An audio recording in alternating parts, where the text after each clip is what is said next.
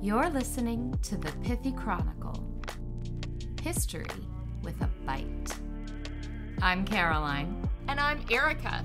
And we bring you history's dirtiest deeds, dripping with sarcasm.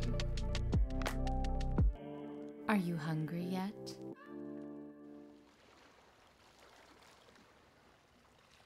Welcome back, Pithy listeners. We hope you had a spooktacular October and enjoyed our ghoulish tales. And this week, too, we will begin in the realm of myth and legend before diving into the clear blue waters of Hawaii and its sacred ali'i, or royalty. This episode is going to be a two-parter. This week, we will discuss the rise of the Hawaiian monarchy, and next week, you might have guessed it, we'll cover its fall. Keep up with us on TikTok, Instagram, and Facebook so you don't miss an episode. And you just might find some historical comic relief to spice up your day. All right, it's story time. Long before the written word reached Hawaiian shores, history was told through song, dance, and chant. And it all began with the kumulipo, a 3-hour chant that starts at the very beginning of the world and ends with the powerful Hawaiian chiefs. Holy cow. Right, 3 hours, good lord. That's like ring cycle level. I was thinking that too. According to the legend of Kumulipo, in the beginning, there was utter darkness named Papahanamoku, mother of the gods, the earth, and the underworld. There was also light from Wakea, or Father Sky. Together, Mother Earth and Father Sky created a world of opposites, light and dark, land and sky. And their daughter, Ho'ohokukalani, created the stars. But soon, Wakea's eyes began to wander, and eventually his desire for his own daughter, Ho'ohokukalani, led to the premature birth of an unformed fetus named Kalo. The devastated parents buried Kalo in the earth. Happily, the daughter-father pair had a second child who was healthy and strong, Haloa. Haloa became the first man on the newly formed earth and the first ancestor of the Hawaiian people. As ali'i nui, or high-ranking chief, he started the dynasty of Hawaii's royalty, and every Hawaiian chief after could trace their lineage back to the demigod. But what of the first brother Kalo, buried in the ground? From his grave grew the taro plant, a starchy root similar to the potato and the main food source of the Hawaiian people. So the first son fed the people, and the second led them into the future. Now, Caroline, I recognize that you really like incest. Like, don't like it, but like it. But like... Oh, girlfriend, I even have a whole portion about incest coming up. Okay, because I was going to say, this is... I mean, father-daughter incest is... Yeah, it's a story, but think about the Greek myths. Yeah. Venus, the goddess of love, was actually born of the foam of the sea after her father Uranus was overthrown and then castrated by his son Saturn. So, Roman myth, things get weird, things get wacky. I think we find that in almost all creation myths. It's not just because it's this myth. I would have called it out because we have been so incest heavy, I feel like, this season. Oh, then this is the perfect episode to continue the incest. All right. Love? I don't want to say love of incest, but we're certainly going to address it because it's a large part of the Hawaiian monarchy tradition. Yes, I said that. Well, as this story suggests, Hawaiians respected genealogy. They cared about who you were related to. Who was dad? Who was mom? That was very important. Coming from the South, who are your people? I get it. Who are your people? Yeah, if they had 23andMe back then, holy cow, this would have been a huge hit. Ancestry.com would have exploded. So the chiefs were all descended from Haloa, or the gods, and it was their royal blood which gave them their sacred power. Historians estimate that the Hawaiian Islands were first settled as early as 400 CE. Polynesians from the Marquesas Islands, more than 2,000 miles away, traveled in canoes, seeking a better future, or, as Moana says, They were voyagers. Moana also features pretty heavily on the Mythic Chronicle. What? I got little kids. Yeah. You gotta make it relevant. Excellent. So, without a written language, much of their history was lost. But through their cultural chants, songs, and dance, the stories remain. I'm all here for the oral tradition. I'm ready for it. Are you saying you're all about oral? And moving on. So we know that each island was ruled by individual chiefs who traced their noble blood back to the beginning, back to Haloa. The warring chiefs, or kings, administered their own lands while continually fighting for more, because each felt that their own godly connection, their royal lineage, was obviously the strongest. Wow, nothing changes across time or cultures. It does not matter where you are. It's unbelievable. So despite the constant warfare, Hawaii itself was pretty much a paradise. I mean, I think we all know that. Yeah.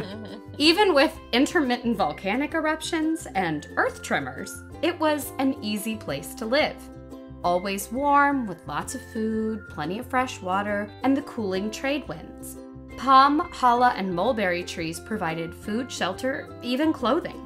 And the people, ruled by gods, lived according to kapu. So, aside from me wanting to go get my hula skirt out and go lay on a beach. You want to lay on a beach in a hula skirt? I'm just... The tan lines. I mean... Dreadful. Fine. I just want to go to a resort with a cabana and a coconut. And no children. That sounds great. And no children. Yeah, and alcohol. So, beyond the idyllic setting and me trying to run away, what is kapu? Well, kapu is not idyllic. It would not make for a great vacation, especially for you. Oh. It is the Hawaiian code of conduct that preserved the necessary distance between chief and commoner. And how do you know I would be a commoner in this situation? Well, you also would be a woman, and that would not bode well for you. Fair. Just wait. Okay. Yeah. Great question. But also, are you descended from Haloa? Who knows? Well... I mean, no. Your Scottish ancestry and multiple witches from your past say otherwise. No, I would probably be an outcast and they would probably stone me quickly. They do that, so that could happen. Whoops. There we go. So Hawaii at the time was a very stratified society, from the high-ranking class of the ali'i, or the nobles, to the commoners, or maka'enana.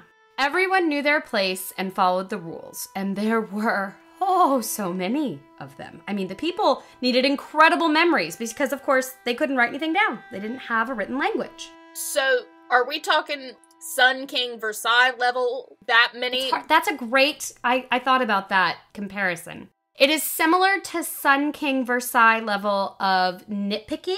Yeah, that's what I mean, like that. But the consequences could be deadly. Right. It's not just, we're gonna take your livelihood or you don't get to come watch the king poop. It's, we're gonna kill you. Yeah, you definitely didn't get to watch the king poop. Well. Because you couldn't look at him. Hold on, we'll get there. Kapu dictated everything from sex to food, ceremony to fish. It restricted contact with chiefs and other people of spiritual power, and it separated men and women. Not only were they required to eat separately, but women were not allowed to ingest the godly foods, such as pork, bananas, coconuts. I mean, like, those are the three best things. Yep.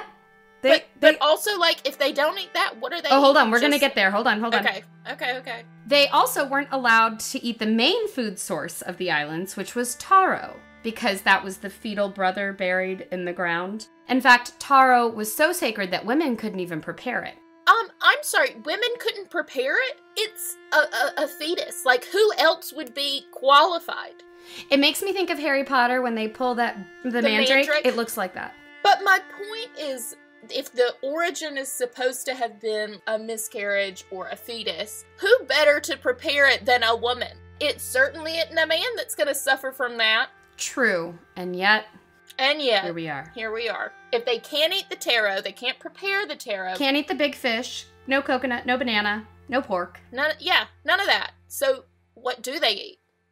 Seaweed, from what I've read. Is that it? The Hawaiian culture relied on seaweed more than any other Polynesian diet, mostly because they had to give something to the women. I mean, were these women just tiny little slips? Oh, no, they were not. The larger, the better, my love. No. So how did they get large? They could eat if some they're just things. eating seaweed? They could eat some things. Little fish, chickens, other plants. Well, but they weren't eating the good stuff, is what we really need to clarify here. And it's all because of this kapu system of who could do what, when, and where. Kapu was incredibly rigid, and the intricate rules, as I said, were not taken lightly. Death was a common punishment for breaking the rules. So let's look at an example. Commoners were not allowed to look upon someone of noble rank. Ali'i Nui, who were the highest-ranking chiefs on the individual islands, were so closely related to gods that everyone else, from commoners to even lesser-ranked nobles, must immediately lie face down in the ground when in their presence. I mean, that's downright biblical. It is. It's like prostrating themselves. Yeah. To help out, the highest chiefs would actually usually travel by night to prevent accidents, quote-unquote, wherein an unsuspecting commoner would unintentionally just happen upon them and thus pollute the chief's nobility. I mean, I guess that's kind of considerate. Kind of considerate, but if it was an accident or not, breaking kapu meant death, and so the unlucky commoner would be immediately killed. My lord, do you just for looking at him? I feel like I would just look at the floor all day. So, from what I read, they lived in very different parts of the island. So the chiefs did not just walk freely to the marketplace. They had a very different and secluded area, which is why when they traveled, they would try to do it at night. Okay. But yeah, you know, if you happen to see it, it's basically like a human sacrifice, which also was a not common, but certainly not uncommon thing in the Hawaiian culture at the time. Because by violating kapu and looking upon the demigod or high chief, the commoner then struck down that hierarchical difference between the sacred and the profane. And so the king, to purify himself, must destroy the transgressor to, you know, keep his holiness pure. So, like, how long did this go on? Like, is this about 1,000 years? Okay. This was their thing. They had kapu. You know, I don't want to get into all the details of it because it does apply to today's episode, but it's not the point of it. But you can go online and have a field day looking at all the rules. And of course, they weren't written down. So they are told via legend, chant, etc. But they were a very rigid system that the Hawaiian people, I don't want to say cherished, but relied upon to kind of keep society together. The chiefs especially needed this to make sure they got to stay at the top and other people were at the bottom. But more than that, I think it gave the culture a bit of certainty, a bit of... Humans love order. That's right. We naturally tend toward it. And no matter if you were at the top or the bottom, at least you knew where you stood. Okay. But change was on the horizon. Great. For the women, thank God. In the winter of 1778, the refreshing trade winds of the Pacific blew the HMS Resolution and its crew, commanded by the famous explorer Captain James Cook, to Hawaii's shores. Though his first encounter with the island archipelago was very brief, Captain Cook returned the following year in 1779, sailed around the island chain for 8 weeks, and then landed on the Big Island of Hawaii. There he remained for about a month, and he was honored with a visit by King Kalaniʻopuʻu, who ruled Hawaii and the Hana district of Maui. So at this time, each island was ruled by its own chief and had its own stratified community, and they were still warring, but it was pretty evenly divided island by island. However, tensions began to rise. Though the ali'i, or the nobles, the highest nobles, respected and welcomed Cook and his crew, the inadvertent breaking of kapu, wherein British sailors unknowingly took wood from a sacred Hawaiian burial ground, led to disaster. Yeah, I bet it did. And it's not like they could walk into Hawaii and they'd be like, oh my gosh, sorry, here's our pamphlet of rules. Be sure to follow them. Yep. You know, this would be so different for a British explorer to just step into this world, or a British sailor, and have all these new regulations. And they didn't know that they were breaking them. Right. But it was gonna hurt. So, in response to stealing the sacred wood, the Hawaiians then stole one of Cook's small boats. And thus Cook, in his infinite wisdom, decided to kidnap and ransom the old king Kalaniʻopuʻu for the return of his boat. Yeah, that seems rational and even. Yeah, a boat for a person. Yep. And a king, no less. And a king, no less. It shows confidence on Cook's part of where he felt he was in this pecking order. Yep. You know what I mean? Mm-hmm. Yep, it's very domineering. Yeah. Cook marched through the village to find the king, took him by the hand, and led him away. Oh, that is touching. Touching. Yeah, that's not going to turn out well for him. No, if you can't look at someone, you certainly him can't touch him. No. And hand-holding does not strike me as something you do with the king. I wouldn't think so. I mean, also, what a pathetic ransom. Like, come on, dude, let's go. Cook didn't understand the delicate and detailed world of kapu, and thus his actions were viewed by the Hawaiians as dangerous. Right. A kahuna, or priest, began to chant, and that called a large crowd to form around them. Captain Cook was unaware of the severity of his transgression, although I would think kidnapping any person would be not a great plan. And while he turned to launch his boats, he was struck on the back of his head with a heavy club before being stabbed to death. Yep. Honestly, though, maybe not the worst way. We've had some pretty gruesome ways to go. Could be worse. It could be worse. And frankly, the Hawaiians did human sacrifices in worse ways. Yeah. So it could have been worse. Could have been worse. But, this is a very famous man just brought down because he touched someone. / tried to kidnap him. But maybe you shouldn't be a butt. Maybe you shouldn't be a butt. There you go, Captain Cook. Mm-hmm. Just because I want to make sure we're fair, 4 Marines were also killed and 2 others wounded in this little skirmish. I don't know how their deaths went, I'm sorry to say. So despite the murder of Captain Cook, the leader of the expedition on the HMS Resolution, the Hawaiian people, and the ruling class especially, saw the opportunities that were offered by continued relations with the West. And thus, they did prepare Cook's body with traditional Hawaiian funerary rites, to include disemboweling and baking his body to remove the flesh, and then the bones were cleaned and preserved as religious icons. Like medieval holy relics? That's the... Very similar, yeah. Here is the bone of a saint, here is the tibia of Captain Cook. Also, I would like to say that, what is that conversation? Oh, guys, this was a really great interaction. I think that we can do this again. Maybe they'll bring a new ship. I don't know how they people. managed to... New ship, come back. Actually, people return. We're going to talk about him in a minute, but there was a man who was on the ship who returns about 10 years later and starts a very prosperous relationship with the Hawaiian people. So this did not scare them off. So either Hawaii was that much of a paradise, or maybe, I think there was some, oopsie, we didn't mean to kill your captain, but he was trying to steal our chief. And then the Brits were like, oopsie, we didn't understand kapu, but we got it now. We'll just call this even, and we'll move on with our day. I still think it's weird, but okay, go ahead. Or maybe not weird, but the logic is not point A to point B. There's some scribbling along the way. There had to be some inner workings along the way. They did, however, give back some of his body for a Christian burial at sea, but not all of it. You gotta keep your trophies. Oh! So while this interaction with the West, as we said, didn't exactly end well, it did open the islands to outside influence for the first time in more than 1,000 years.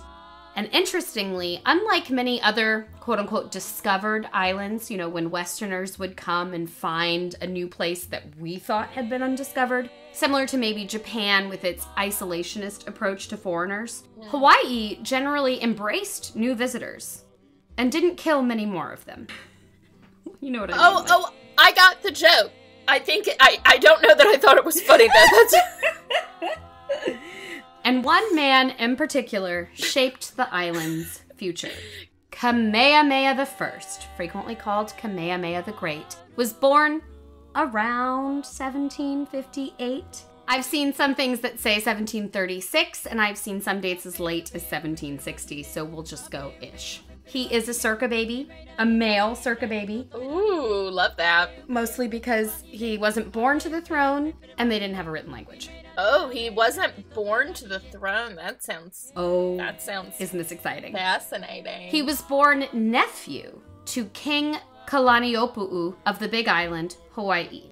And though the king's eldest son, Kiwala'o, was heir to the throne, Kamehameha was a respected member of the family and the king's confidant. In fact, it was Kamehameha who accompanied his uncle to meet Captain Cook when the British explorer first landed on Hawaiian shores.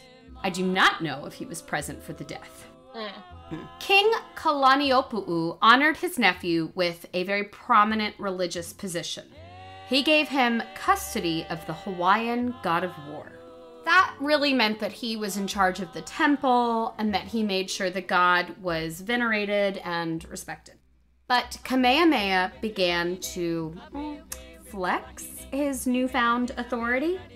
And when a captured rebel chief was brought to the war god's temple to be sacrificed, the heir to the throne, Kiwala'o, came to the war god's temple to perform the ritual sacrifice for his ailing father, the king. However, after beginning the ritual, Kiwala'o was interrupted by the cocky Kamehameha, who took the slain body from his cousin / soon-to-be king and finished the ceremony himself. I can't imagine that went over well. No. Would you do this to the soon-to-be king? I would not. I would not. No. Kiwala'o was not thrilled. In fact, he was pretty pissed. Shocking. And he never forgave his insolent cousin. I don't know if I'd go that far, but I'd be pissed. Kiwala'o was already... People weren't sure about him taking over. He had a younger brother that people liked a lot more. He just was kind of weak, people felt. So the fact that his cousin was able to just interrupt him did not bode well for his rule. And I think he definitely saw it as a message that Kamehameha was definitely sending. And you know good and well, people started to talk and said, he took that dead body out of your hands, and how can you possibly be a good ruler now? What did you do? You didn't slay him, you didn't kill him, you just let him do it. The dying king, Kalaniʻopuʻu, actually feared for his nephew's life. He thought maybe his son would try to kill him. And so he sent him away for his protection, where he lived with his family on a different island, tending to the war god and kind of biding his time. As one biographer said of Kamehameha, quote, "True kings are seldom satisfied to take second best." Yeah, that rings true. But why give him the war god? That just seems a little too symbolic. Well, Kamehameha was a wonderful warrior. It does feel like the uncle was setting his son up for failure, I think. Yeah. But the problem is that Kamehameha is not of the highest ranking nobility. He is not the perfect blood ruler. The son is. And so but you're still giving him the god of war to tend. Don't you think that deity is going to rub off a little bit? I think he was hoping that would satisfy the nephew. That it would be, I respect you, I know you're a warrior, I'm giving you this, but you know you can't have more. Except upon the old king's death. His son and heir, Kiwala'o, immediately allied himself with an uncle and a half-brother and then intentionally provoked a quarrel with his rival Kamehameha, leading to the Battle of Moku'ohai. And as you've likely guessed, Kamehameha was victorious and Kiwala'o was killed. Kind of brought that on himself. Yeah, I mean, if he's not provoking you, maybe you should just let him be. But Kamehameha did not stop there. He continued fighting. He battled the chiefs of Maui, Lanai, and Molokai. He didn't want just one island. He wanted them all. With an armada of 960 war canoes, and let me tell you, I love the idea. War canoes? The visual of war canoes in an armada. Yes. And 10,000 soldiers, Kamehameha won a decisive battle on the island of Oahu in 1795. Armed with traditional Hawaiian spears as well as muskets, he pursued his enemy until they were trapped on a mountaintop. And their choices were surrender or jump. Or be pushed, which may or may not have happened. Again, not a bad way to go considering. I guess, yeah. It was a 1,000-foot drop to their deaths, and over 400 men either jumped or were forced off said cliff. Yeah, I mean... It would be splat. Imagine the cleanup terrible. From that. They just probably let the water do it. But I guess I'd rather jump off a cliff than be boiled alive. Yeah, that's true. I don't think anybody can beat Vlad the Impaler. We could have some sort of a survey and ask our listeners, but so far, Yeah. he wins most evil. Ways to go. Ways to go. Oh, that would be hilarious. We should do that. Historical ways to go. Iron Maiden, impaling, boiled Blood alive, eagle. drowned in a vat of wine, which we've seen more than once. Yes. So here he comes. He won this decisive battle, kills more than 400 men off of this cliff, and by 1810, Kamehameha had all of the Hawaiian Islands within his kingdom. And he did that for the last few with peaceful agreements, because, you know.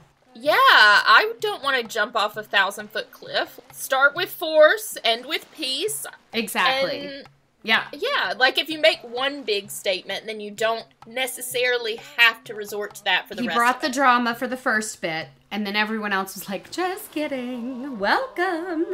So that is how Kamehameha I became king of all Hawaii and founded the Kamehameha dynasty. Okay, so let's go back a second. Mm-hmm.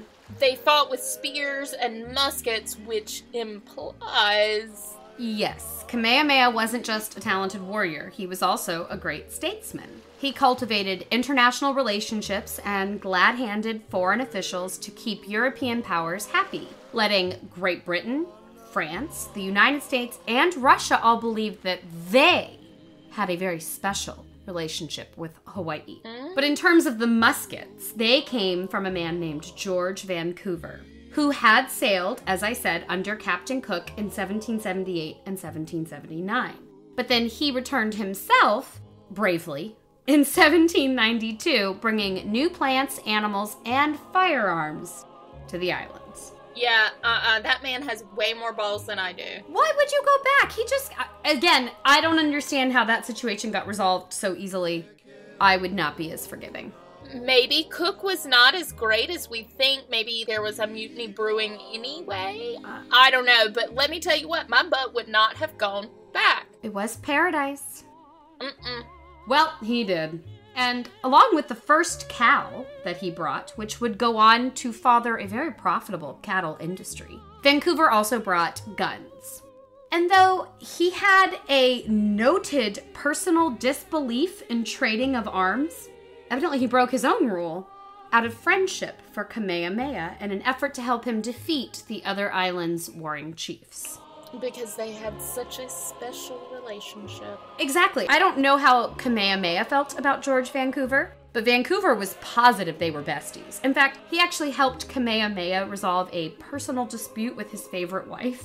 His favorite wife, and arranged for him to get a British armed man-of-war ship as a gift from the British government. I mean, my gosh, an arms dealer and a therapist, one-stop shop. That's a special kind of friend. Uh-huh. Mm-hmm. Hey, I think I was a bestie too. It's hard to say what Kamehameha thought, but he was very good at cultivating relationships. It's especially exciting and surprising considering he came from a society that had absolutely no outside influences up until he was in his 20s. Oh, wow. Or later.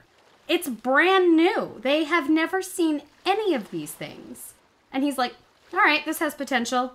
I'm going to roll with this. It's impressive. He is called Kamehameha the Great. That's true. And he made a number of great friends along the way, such as 2 British sailors whom he technically captured. Okay, that does not sound great. Well, okay, but he did reward them with marriages to royal Hawaiian women and made them chiefs. Not great, but the best option for a kidnapping scenario, I feel. That's fair, yeah. Raised me to be a deity? Okay. Their descendants did go on to rule Hawaii, so... Certainly could have been worse. I think it's interesting that, uniquely, the Hawaiians did not seem to have any problem with interracial marriage. Really? They were very open Yeah. to this new world, these new opportunities, this new culture. They did not seem to bother them. I mean, they had Russians coming in, Americans, Brits, French, and they were like, cool, okay. And like you said, to have previously such isolationist policies to just... Well, they didn't have isolationist policies. They didn't know. They only knew of the islands. They warred amongst themselves. They didn't have contact with the outside world because they didn't know it was there. I see. not because they were being isolationist. Unlike Japan. Who knew? And we're just like, don't talk to me. No, we're going to be insular. So this was a very different approach. You can't sit with us. Oh, speaking of, men and women can't sit together when they eat in Hawaii. Oh. Well, according to Kapu. So anyway, these British sailors, or now Hawaiian chiefs, acted as his political and military intermediaries. He used their knowledge, their language, and their skills to help him understand this Western world of trade, negotiation, and warfare.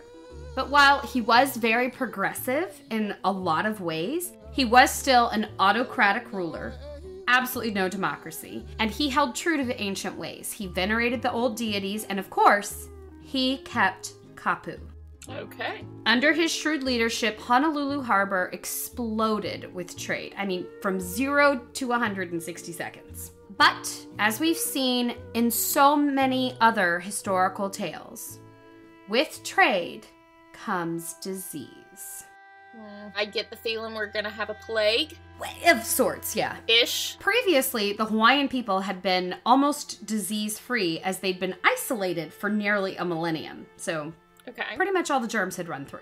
But now, venereal disease ran rampant. Measles and other European diseases plagued the Hawaiian population. And those that survived the illnesses were often struck down by liquor or firearms. David Swanson from the University of California estimates that 1 in 17 Native Hawaiians died within just 2 years of Cook's arrival. Holy cow. By 1800, 22 years after Cook arrived, the population had declined by 48%. Oh my God. Wait for it. By 1820, so 40 years later, it had declined by 71%. And by 1840, the Hawaiian population was diminished by 84%. That's unreal, man. These numbers are crazy. I've never seen any numbers like this before. Yeah. It was Devastating. almost a complete wipeout. And I think, honestly, the population is lucky that they survived. So while the foreign powers were getting rich off of Hawaii's trade industry, the native Hawaiians were literally dying in droves. By 1920, the native Hawaiian population was under 24,000 people. Oh my gosh. A slight happy side note, the population has since rebounded. There's obviously been a lot of interracial marriage and lots of babies, but the Hawaiian population continues to grow, and as of 2015, more than 560,000 Americans claim to be at least some part Native Hawaiian. So the race didn't recover, but it did find its way, it's clawing its way back. It's not nothing. Could have been worse.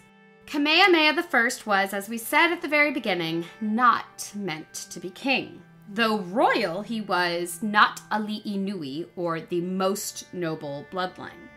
Rather, he was born to a lesser chief, and therefore his entire dynasty was founded on fathers of lesser nobility who then married higher-ranking wives, slowly trying to crawl back up that noble birth chain. Well, it's kind of nice to see women having some sort of value, but I guess it's still the same bullshit. Women, the chiefesses, they do have far more power than you would think. So while the stratified situation of Kapu is really rigidly enforced, it is not indicative of women's importance, especially of royal women's importance. Does that make sense? Yes. Okay, they can't eat together, but the women and what they say is very respected all the same. Okay. It was more like, it's not clean for us to eat together than it is, it's not clean for me to eat near you. And so here we have Kamehameha founding a new dynasty, but the ranking system, Kapu, still there. Kamehameha himself had 5 wives, multiple wives being quite common amongst Hawaiian royalty. Actually, I saw that Wikipedia lists 11 spouses. I don't know about the other 6, but you know what? In the end, we're only going to talk about 2 of them. Yeah. So we'll just let him have his fun. Little mini harem. Oh, just wait. Oh, God. His highest ranking wife was Keopuolani. Her father was Kiwa'alo, the cousin whom Kamehameha had killed for the throne. Oh, my. And her mother was Queen Kekuiapoiwa Liliha, the half-sister of Kamehameha. That makes my brain hurt. She was described in history books as his quote-unquote niece wife, but she was also his first cousin once removed. I really hope this is not the favorite wife. No, it's not. Okay. It's just the most noble. Okay. Fair enough. There we go. I'm going to take a minute to talk about incest. Which we all know is one of my favorite topics. It's just fascinating how... Maybe it's because you're an only child. I think what it is that, and I read a couple of psychology papers on incest when I was doing the research into this, because most cultures do not believe in incest. It is something that most cultures just naturally decide against because it feels icky. Yes. The same is said with animals, that most species choose not to, because biologically it's not good. We know from the Habsburg jaw that bad things happen when intermarriage just gets crazy. But royal cultures like incest because it keeps the bloodline pure. For example, in Hawaii, incestuous relationships were very common amongst the nobility, but the commoners would not have done this. It is something that is just about creating this link, this genealogy. The word incest does not exist in the Hawaiian language, but obviously, as we saw at the beginning, incestuous relationships are at the very core of Hawaiian myths and legends. Daddy-daughter, divine couple. Birthed Hawaiians people. You know. Yeah. Most Polynesian societies preferred intra-status marriages, i.e. you only marry your own rank, your own kind. But Hawaiian royalty took this to the extreme. For high-ranking chiefs, special care was taken to select the nearest possible relative for a wife. Not just a near relative, but the nearest. The nearest. What would you think that could be, Erica? I mean, a sister? Yeah. For most men, that would be their sister or their half-sister because they had multiple wives and husbands. Oh my gosh. And so it's hard to say exactly, but brother-sister marriages were regarded as the highest degree of nobility. So if you have most high-ranking marrying most high-ranking, they make baby that would actually be considered divine, equal to the gods, and of the highest possible kapu rank.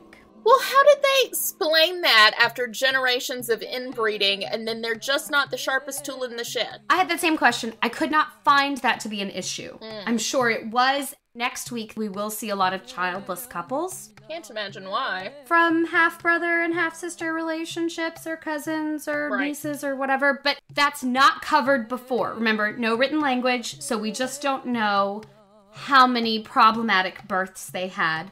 The fact that their culture talks about this daddy-daughter fetus that was born unformed and became the taro plant does suggest that they had some knowledge of fetuses being born irregularly. So maybe it was more common because of this. I just don't know.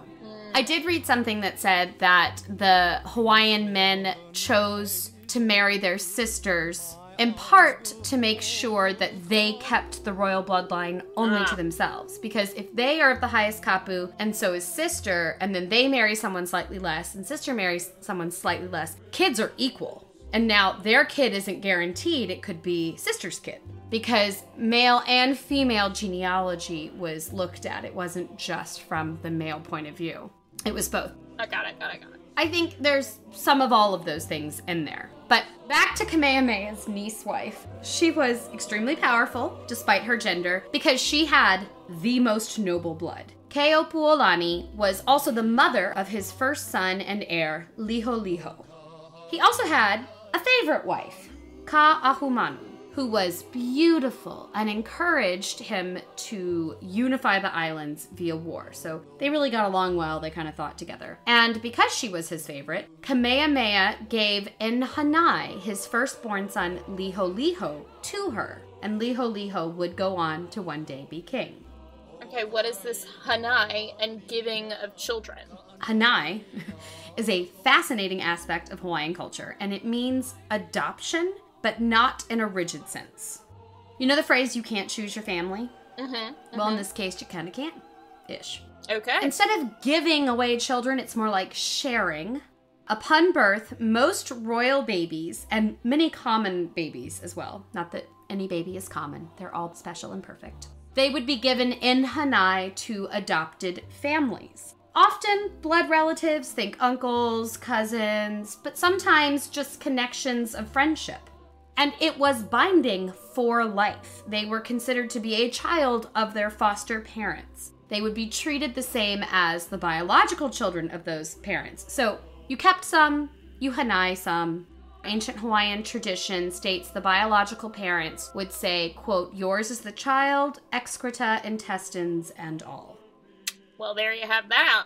I think it's much more beautiful in Hawaiian because it doesn't sound it here. But while they were raised as biological children by their Hanai family, they still maintained contact with their biological family. It's all about expanding one's nuclear family, and it strengthens relationships between family members because if you're sending your kid to be raised by your brother, then you and your brother will remain closer, probably communicate more than you would otherwise. Sure. As I said, it wasn't just for the ali'i, kings to farmers. The Hawaiian culture really embraced Hanai. Well, I mean, it takes a village. With the exception of some of these ali'i, if it was a commoner practice, it's probably like 3 doors down. It wasn't that far. You could still see the kid regularly. Right. You're not going across island or to a different island. As Hawaii's final monarch said, Hanai, quote, seems perfectly natural to us. This alliance by adoption cemented the ties of friendship between the chiefs. It spread to the common people,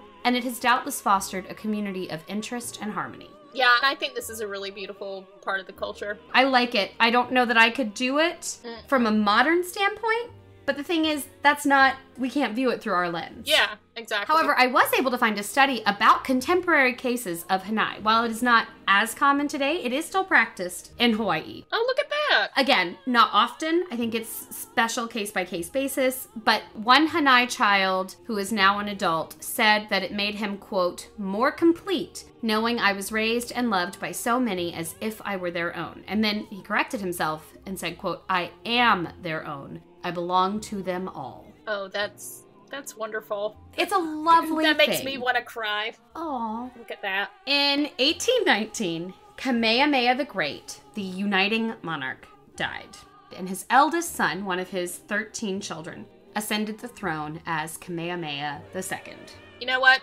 I'm already upset with this. Do not go the same name route. I just want to be able to tell you apart. Oh, girl, just wait. Kamehameha the First is followed by the second, the third, the fourth, and the fifth all in a row. Oh, guys. Not helpful, people. Especially without a written language. That just makes it way more confusing.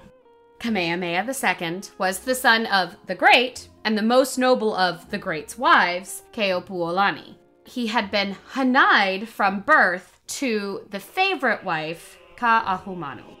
However, while his bloodline was royally thick, he was not made of the same stuff as his father. Well, if that blood is that thick, it's not going to flow right. What? I mean, think about it. If you've got thick blood, it's going to clot. You could also just say that, niece wife wasn't a great idea. Sure. Yeah. He is generally described as unstable, dissolute, weak, and ineffectual. Well, there you have it. Yep, that's quite a list of adjectives. Mm-hmm. As he stood in the traditional red and yellow feather regalia, by the way, red and yellow feathers were kapu to any but the chiefs. Just a little example. Swearing himself to his people, his father's widow, the favorite Ka'ahumanu, his Hanai mommy, stepped forward and claimed his father, Kamehameha the Great, had actually really wanted her to rule. Ooh. And so maybe they could just, be kind of co-rulers.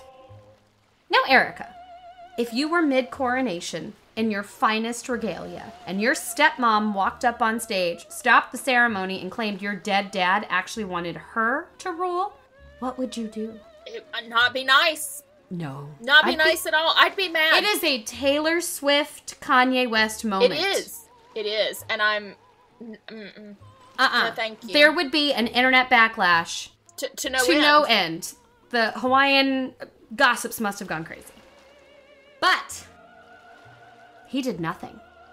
What? Kamehameha II made absolutely no objection. just kind of nodded, and instead he immediately split his power and named Ka'ahumanu his Kuhina Nui, or vice king. Well, that is something I was not expecting. No, this would not be what I would do. But this woman had raised him. I mean, stepmom, but also Hanai mom. Still, it's very Catherine de Medici. It is. He then further divided his power with the other chiefs, who saw this and instantly recognized weakness, and they were like, boom, we're gonna need a share of the valuable sandalwood trade profits. And he was like, okay. Holy cow. And then his biological mother also stepped in for her slice of the pie. So in the end, Kamehameha II ruled alongside his most noble mommy and his most aggressive stepmom. Well, that does not bode well for Kamehameha. No. Rocking a hard place, this guy. Mm-hmm.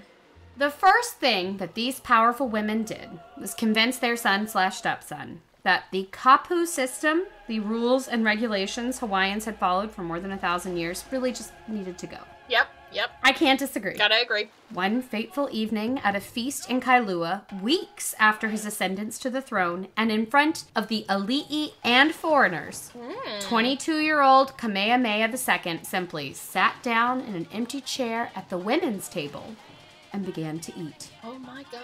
And that, as we say, is that. Almost instantly, the rigid kapu system was gone. As if by this one small action, Kamehameha II had erased 1,000 years of strict social structure and hierarchy. Idols and temples were abandoned, old ways ignored, food eaten. I'm sure the women were like, holy crap, this is what a banana tastes like. That would have been my first priority. Hawaiian traditional culture basically completely collapsed. Oh my god. It was a really big chair to pick. It was a really big deal, considering he just sat down at the next table. Exactly. Oh my gosh. And this left Hawaii with a religious power vacuum.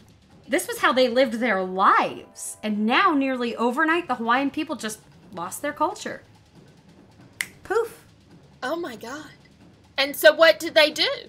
Fortunately, or not so fortunately, depending on your point of view, the Protestant missionaries literally floated in on the tides. Their timing could not have been more perfect or, well, more divine. Divine. Yes. The Hawaiian people, newly set adrift by the overthrow of their religion and culture, were the perfect audience for these devout missionaries who were, here to help. Okay, but here's what I want to know. Okay.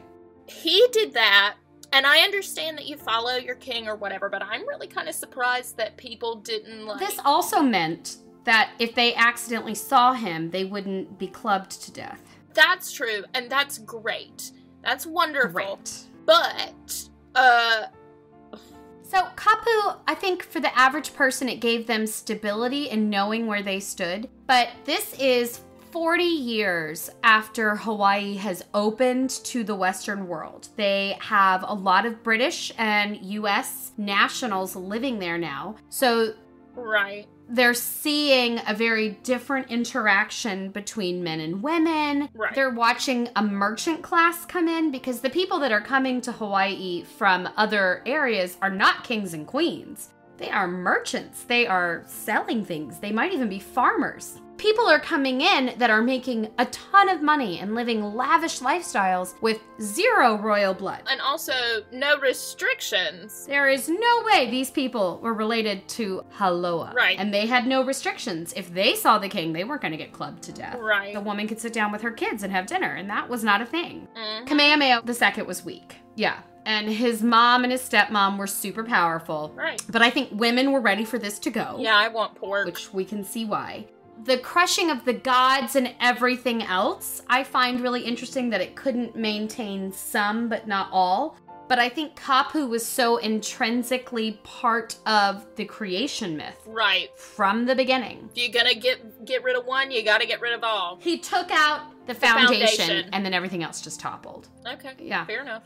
King Kamehameha II actually became a devout Protestant pretty quickly after the missionaries arrived, although he never officially converted because he refused to renounce all of his wives. Though he did have a favorite whom he said was his true wife, but the others still got to be there. And he didn't want to give up alcohol. Priorities. Again, okay. He created missionary schools and insisted that all royal children be educated like Westerners. He required them to read and write in English, and they went to the chief's school, which was specifically for chief's child relatives, because of course there's a lot of degrees of relationships here. Well, there you go. At the same time, the printing press arrived, and that finally put the Hawaiian language into print. Kamehameha II's Kuhina Nui, his vice king / stepmom, she also converted, but she too refused to give up her 2 husbands, the king of Kauai and his son. I'm sorry. Mm-hmm. Okay. I have questions. I have so many questions. None of them are podcastable. No. But they're still there. They're still there. Like, why? So if someone has answers to these questions that are still there, do let us know. The pithychronicle@gmail.com. In 1819, the whaling ships also arrived, and they just kept on coming. A weak monarch, Kamehameha II, enabled the government's abuse of power. As king, he could give and take land freely, which he did. A lot, and usually on a whim. Hawaiians and foreigners alike were victims of his caprices. And unlike his father, Kamehameha II was unsure how to maintain a special relationship with multiple foreign entities. In particular, the American and British nationals, who were these wealthy merchants that wanted duty-free trade with their home nations so that they didn't pay taxes, developed very strong and very destructive rivalries that would start to tear the island and even the ali'i, the royalty, apart in different directions. In 1823, at just 26 years old, Kamehameha II and his favorite wife, his half-sister, Kamamalu, set sail for England, accompanied by many other noble-blooded chiefs and chiefesses. It was the first international trip for the Kamehameha dynasty. And the last? No, it'll be his last, but not everyone. That's what I figured. Yeah, no, others will go, but he won't come back. 6 months later, they arrived in Portsmouth and headed for London, and needless to say, their arrival was met with extreme curiosity, in no small part due to their large stature. Queen Kamamalu herself was over 6 feet tall. Oh, wow. Even though this is only 200 years ago, people generally were shorter back then, so everybody was like, look it up. Oh, God. They toured the Capitol, attended the opera, went to the ballet, and had their portraits painted. Is there any surviving... Yes, there is a surviving portrait. Reaction? Like, what did they think of it, you know? No, we don't know that. Because a month into their visit, they were scheduled to meet King George IV, but it was postponed because Kamamalu became ill with measles. Oh, dear. And it quickly spread to the entire Hawaiian court abroad. And just like their subjects before them, their lack of immunity proved fatal. Oh, dear. Queen Kamamalu died 2 weeks later, and her grief-stricken husband, King Kamehameha II, followed. The young couple's bodies were returned to Hawaii, and because they had no children, it was the king's younger brother who would now step onto the throne, becoming King Kamehameha III. Yeah, I know. Okay, there we go. I think it is, in some ways, pretty poetic that the weak Kamehameha died abroad, just as his kingdom teetered precariously upon these rocky relationships that he created with numerous interested foreign powers. Well, yeah, I'm surprised they didn't think, oh, they definitely killed him on purpose. How did they not? I think because some of the royal court survived measles, so they were able to return and be like, no, we just got sick. Why they didn't think they'd catch it when, at this point, 71% of their population had died, I don't know. One of the things you have to think about with these kings and with the dynasty, we obviously know it's rising now, but it's going to fall here in just a second, is that they are doing well with the trade. They're bringing people in, but their population, their people are gone. Yeah. 71% of a population is dead by this point. So that's one of the ways the kapu system could fall, because clearly it's hard to maintain the same belief system when your entire world has literally been killed. Kamehameha III was just 9 years old when his brother died, and we all know how well that usually works out.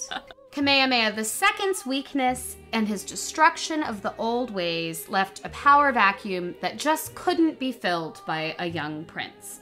And next week, we'll hear how it slowly begins to fall apart. Wait. What? That's the cliffhanger you're leaving me on? Yeah. That's a big cliffhanger. Till next week. I'm Caroline. And I'm Erica. And we are Pithily Yours.